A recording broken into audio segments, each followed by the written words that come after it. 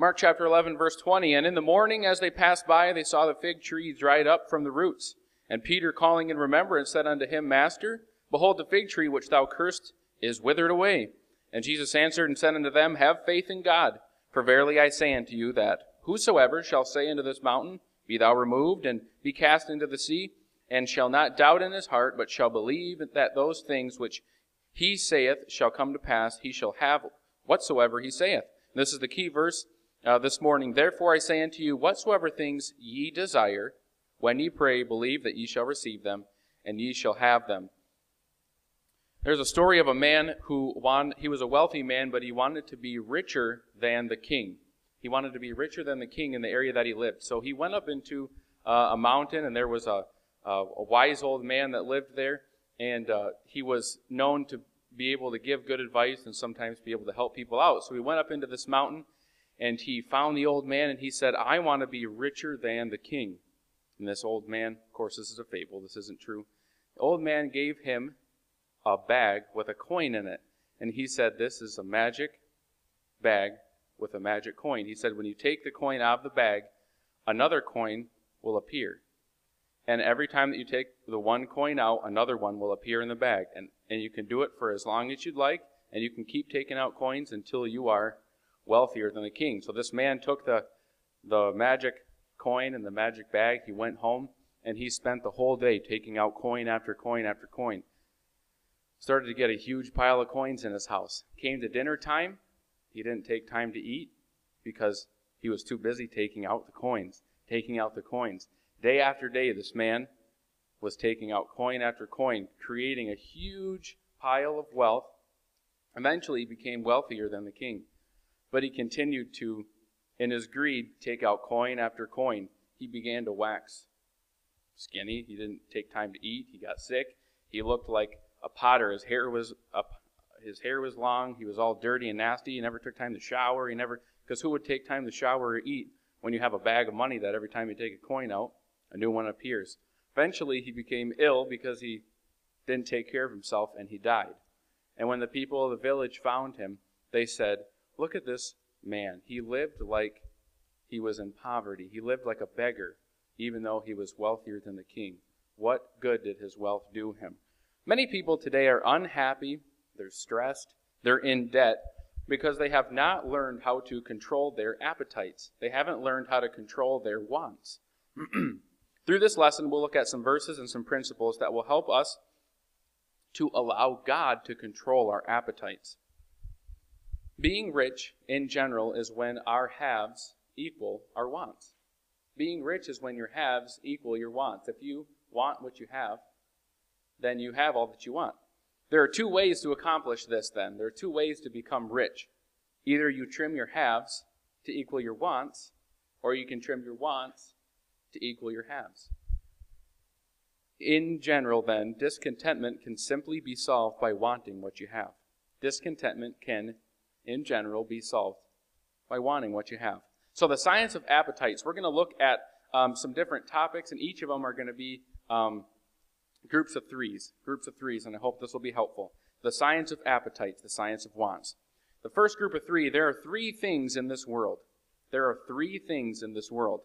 Number one is what I have. Number two, what I could have. And number three, what I cannot have. So there are only three kinds of things in this world: what I have, what I could have, and what I can't have. Let me give you an example. So some things that I have, I listed some things that I have in my life. I have my family, my wife, my children, my dog, my brothers, my mom, my dad, my grandparents. Those are the family that I have. I have this job. I have my house. I have the vehicles that I currently have. I have my tools, and I have my toys. I have my ice auger and my shack and my guns and different things. Those are things that I currently have, okay? Number two are the things that I could have. I could have a better paying job, okay? So I'll be honest, there is a job that we could have that would pay more. I could have a bigger house. I think I have like 1,500 or 1,600 square feet of livable space, not including the basement. I could live in a bigger house. I could have a nicer car. My Mitsubishi, I have to put my foot on the gas and the brake when I put it in gear, because if I don't keep the gas going enough, it stalls out when I start it. I could have a nicer car. I could have more tools. I could have nicer tools. I could have more toys. I could buy a bigger ice shack. I really want a snowmobile. Or I just saw something the other day. It's called a snow dog. It's the answer to not having a snowmobile. Like if you don't have a vehicle, like a pickup truck where you can put a snowmobile in the back or a trailer. It's basically a snowmobile track, but you can hold on to. It's like a lawnmower with a snowmobile track, and you can sit in a sled. You can put like your ice fishing gear, and then if you push go, it'll pull you. And it's pretty cool. It goes like 20 miles an hour. It's basically like you're riding a snowmobile in reverse. So I could have a snow dog if I wanted. I told Kara a brand new one's only like $1,800. I'm like, if our future president here gives us our next stimulus money, that's going to go right to a snow dog. It's going back into the economy. That's what we're supposed to do. I'm just trying to help out our country. So there are things that I could have. All right. Now there are some things that I cannot have. I cannot, according to the Bible, have drugs. I guess we technically could have them now. I could go to a med cafe and get some things. But according to the Bible, if we're looking at it from a biblical perspective, I cannot have drugs. I cannot have a girlfriend, according to the Bible. Okay. I can't have another wife. The Bible says that I should be the husband to one wife. I can't have a different gender. I am what I am. I'm a man, and I don't want to change that, okay? Some people do, but I feel like life is so much simpler, and after being with my wife as she gave birth, I'm definitely happy with the contribution that I had in the birth of our... being a man is much simpler, I believe, so I'm good with where I'm at there. I can't have a different family, okay? I'm stuck with the one I got. Those are things that I cannot have. But we have to understand that. Things that I have, things I could have, things that I can't have. Number 3, there are 3 attitudes towards my things. The first attitude is happiness. Happiness is when I want what I have. 1 Timothy chapter 6 and verse 6 says, "But godliness with contentment is great gain." Verse 7 says, "For we brought nothing into this world, and it's certain we can carry nothing out, and having food and raiment, let us be therewith content." So happiness is when I want what I have. The things that I have, I want them. Second attitude is acceptance. And that's when I want what I could have. Acceptance. So we have happiness is when we want what we have. Acceptance is when we want what we could have. Luke 12:21, this is the parable of the man who had a huge crop, and he couldn't fit all the things that he had into his barns, so he decided he was going to tear down his barns, he was going to build bigger, and this man was the example of someone who's just greedy. Having a lot of stuff is not a bad thing. I don't think it's a sin to have things. So when the Lord blesses you with something, I don't think that you should, that you're in sin for being blessed financially or whatever. The Lord trusts some people with more money, and I don't think it's a sin when someone has more than someone else. So Luke 12:21 says, "So he that layeth up treasures for himself and is not rich toward God." That's a summary there. This man, he wasn't taking concern for his spiritual well-being. He was only worried about laying up treasures on earth. And the parable said, well, you're a fool because today your soul's going to be required of you. So acceptance is when you want what you could have. You want things that aren't bad, but you're spending your entire life trying to get the promotion, or you're trying to get a better job. You're trying to afford the nicer car. You're trying to get a bigger house, and you're trying to always move up the corporate ladder. And what makes that a sin often is that we then neglect the things that are important. We neglect our family. We neglect the house of God. And we neglect the things of God because we're always busy. So I want to make sure that we understand it's not wrong to have things, and it's definitely right to take care of the things that God has given us. But I want us to see that very often the people who maybe they're not unhappy in life, but they're not necessarily completely happy, is because they're always chasing that next thing, acceptance in life. And then thirdly, attitude. We have happiness when I want what I have. acceptance is when I want what I could have. Number 3, unhappiness is when I want what I cannot have. 2 Samuel 11, verse 2, this is King David. He should be out to war. Instead, he's at his house. And whenever we're not where we're supposed to be, it opens up the door for us to get into trouble. And this is what happened to David. And it came to pass in the evening, David rose from his bed and walked up to the roof of the king's house. And from the roof he saw a woman washing herself. And the woman was very beautiful to look upon. And we know the story. David winds up committing adultery. She gets pregnant. He brings in her husband. He tries to make it look like he got him home. He got him drunk. He told him to go home so that everyone would think, oh, well, he went home from war for a night. They obviously were happy to see each other. She got pregnant. That's what happened. It wasn't the king sinning. He showed so much honor that he wouldn't even enter the door of the house when his men were at war. Then David had him killed. So it's a big snowball of events. And it was because David was, first of all, he wasn't where he was supposed to be. That's not the point. That David wanted something that he couldn't have. He's not supposed to have another man's wife. But he saw and he wanted, and therefore he became a very unhappy man. He lost children. He lost family. Many, many, many men of his country lost their lives because of his sin, because he wanted something that he couldn't have. And many times when we're unhappy in life, it's because that we want something that we can't have. Let's keep going. The third group of 3. There are 3 conclusions now of a happy person. There are 3 conclusions of a happy person. Some of these will be a little redundant. Just bear with me. Number 1 is I want what I have. Number 2 is I accept what I have. And number 3 is I don't want what I can't have. Psalms 101 verse 2 says, I will behave myself wisely in a perfect way. O when wilt thou come unto me? I will walk within mine house with a perfect heart. I will set no wicked thing before mine eyes. I hate the work of them that turn aside. It shall not cleave unto me. So, if we're going to be a happy person, we have to come to a few conclusions. The first being, I want what I have. Number 2, I accept what I have. And number 3, I don't want the things that I can't have. Let's keep going. The fourth group of 3 things. 3 things that we can do as a happy person. So now we've come to the conclusion that helped us to be happy. So here's what we can do now that we're a happy person. Number 1, enjoy what you have. Enjoy what you have. Ecclesiastes chapter 3, verse 13 says, And also that every man should eat and drink, and enjoy the good of all his labor. It is the gift of God. I'm going to read that verse again. I love this verse. And also that every man should eat and drink, and enjoy the good of all his labor.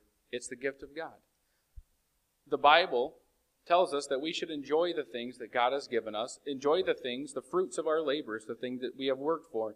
God, as men, has given us a job to do, and He says when you work and you provide for your family, and you do an honest day's work, and you're rewarded for that, and God blesses us because of that, that we ought to take time and enjoy that. That we shouldn't always think, okay, we got another week done, now we're into another week, and now we're into another week, and we another week our life away. The Bible says we ought to take some time and enjoy the things that God has given us in right proportions and in the right place, but we ought to enjoy the things that God has given us. Number 2, don't obsess over what I could have. Don't obsess over the things that I could have.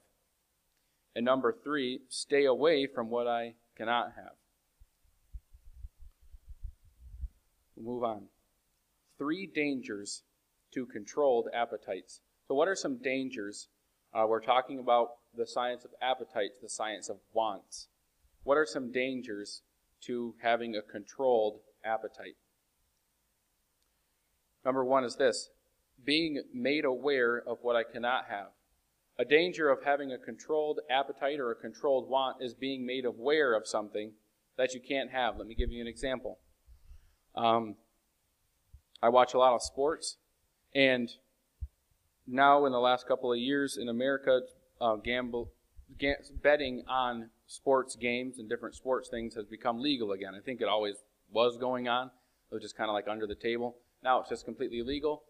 You can go on, you can put money on a game, you can bet that, the Steelers are going to win. If you would have bet that, you would have lost some money last week.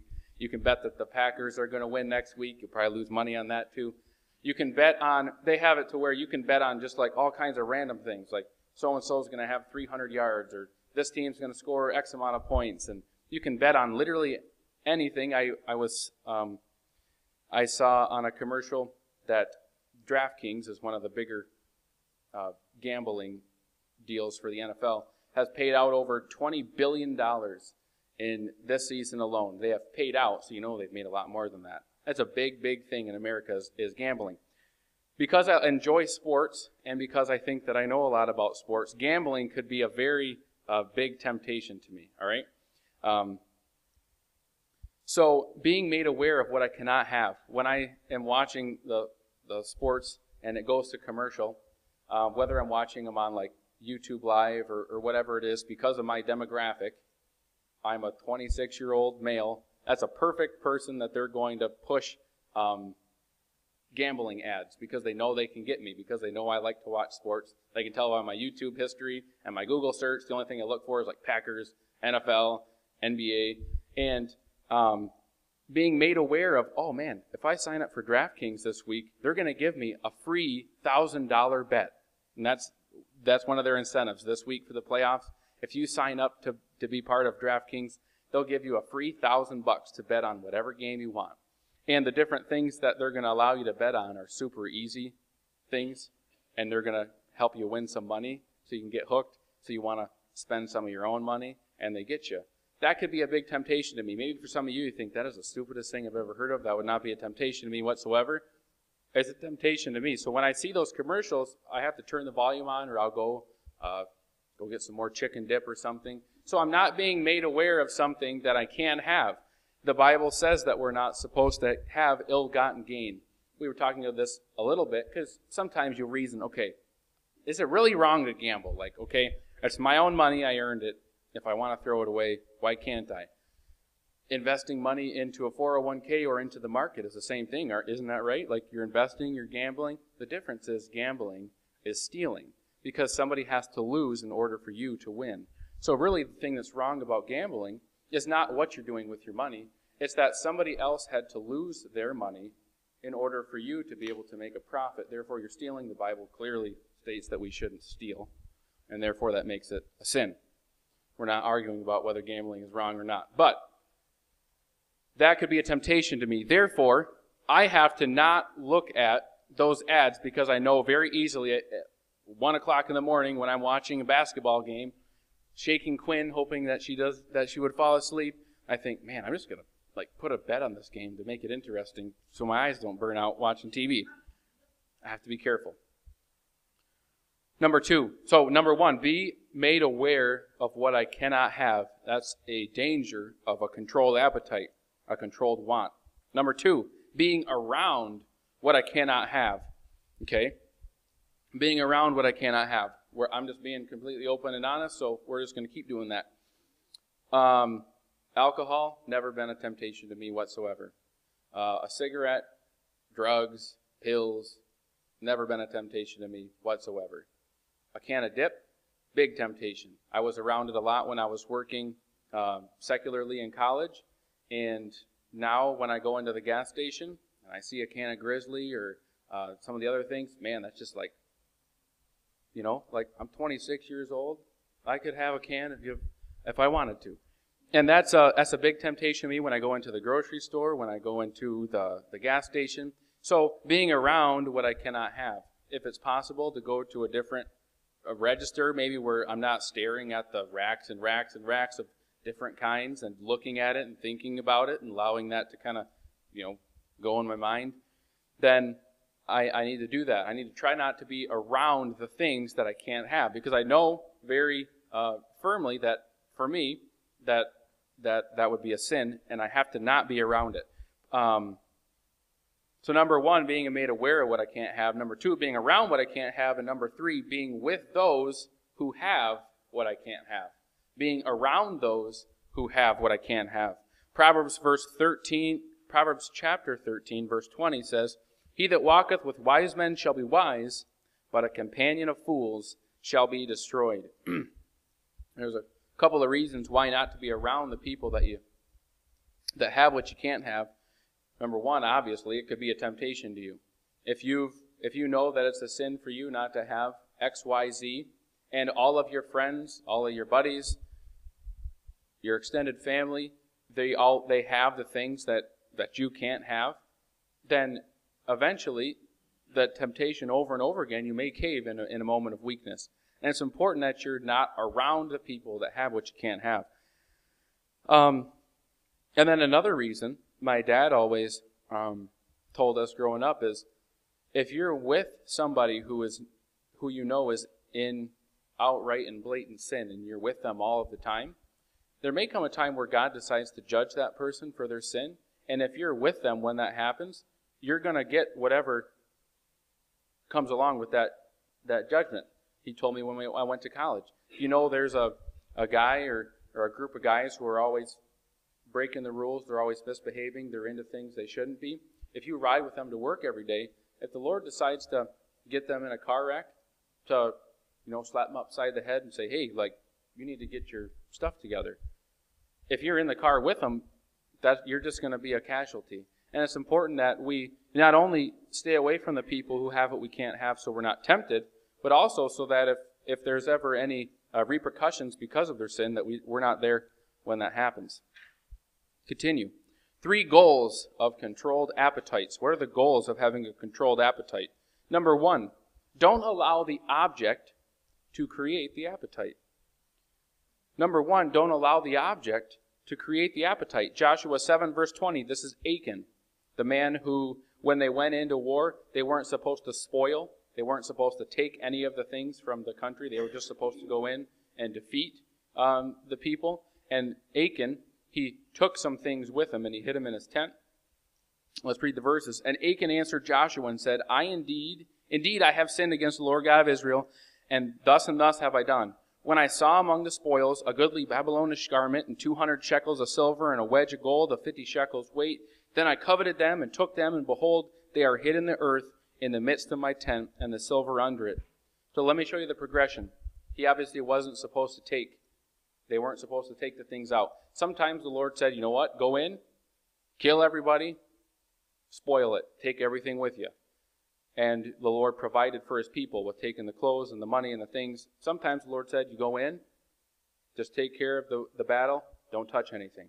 We remember that happened when Saul went and spoiled, and he took the king and he took some of the things when he wasn't supposed to.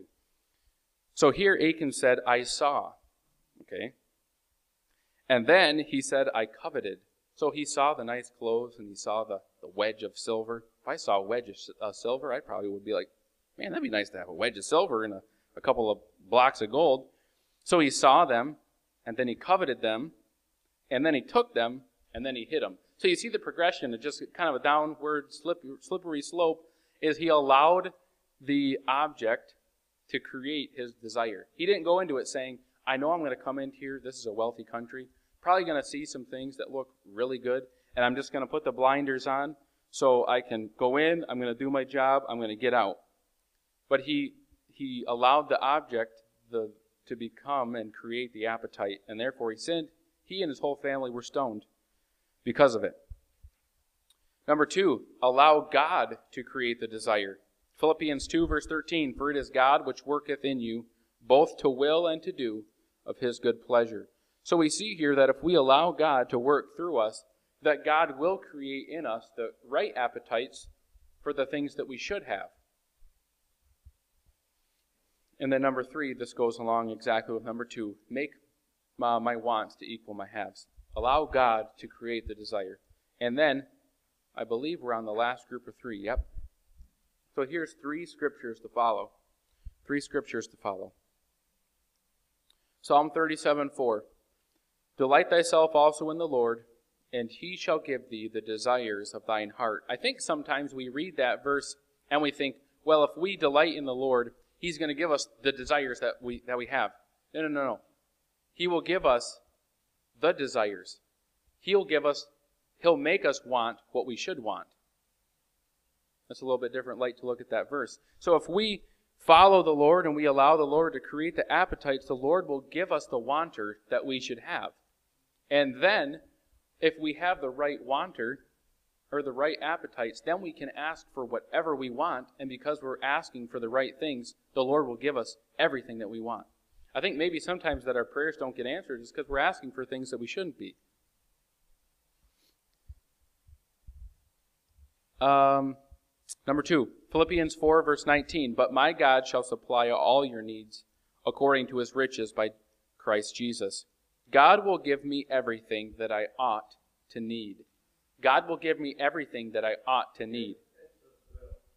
Yes.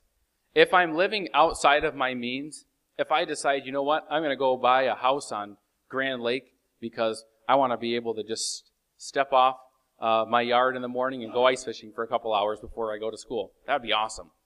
I can't afford to live on Grand Lake, not even close, okay? And I know that it wouldn't be the Lord's will for me to live out there right now because I literally cannot afford to live out there. So if I just say, you know what, I'm going to go out there, I'm going to buy a house, I don't care what it costs, I'm going to get a mortgage payment, it's going to cost me $2,000 a month. I don't make $2,000 a month, but we'll make it work. And then I get the house and then I beg the Lord and say, Lord, please, I need $2,000 to pay my mortgage. Like, the Lord's just going to say, you retard. Like,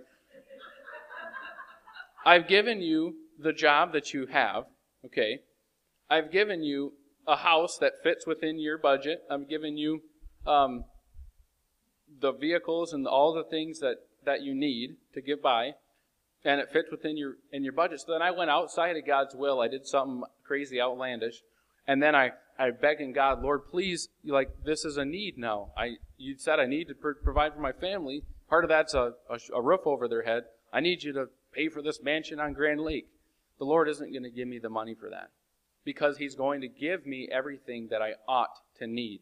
My desire, my appetite, my want in that situation did not follow and fall under the category of what God's will and his what his desire would be for me. Number 3, Mark 11, verse 24. Therefore I say unto you, what things soever ye desire, then ye pray, believe that ye receive them, and ye shall have them. I butchered that verse. I'm going to read it again. Mark 11, 24. Therefore I say unto you, what things soever ye desire, when ye pray, believe that ye receive them, and ye shall have them. So once we allow God to create our desires, and we allow God to control our wanter, then the Bible says, ask for anything. You got it. Because we're allowing God to create the appetite, and then he will give us the things that we need. Until my appetites are sanctified, sanctified is a fancy word for saying clean, it would be dangerous for me to receive everything that I want. Until my appetites are sanctified, it would be dangerous for me to receive everything I want. There's a lot in this lesson today. I hope that it was helpful. I hope maybe some things that was very helpful to me, maybe understand some things. But I pray that it's helpful to you. Last little original quote that I have for you, and then we're done. Don't expect others to live this way. You live this way. Don't expect others. You don't look at others and say, man, why are they? No, just you live this way. Be a good example, and the Lord will bless you.